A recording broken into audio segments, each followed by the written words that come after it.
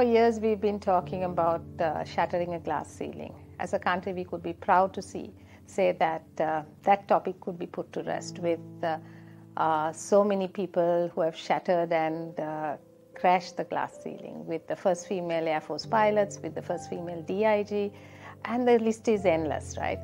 Now the bigger problem, and especially now, is the biases we have.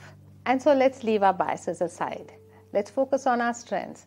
And let's make sure that our strengths, which are diverse, can be brought together to build a Sri Lanka which thrives.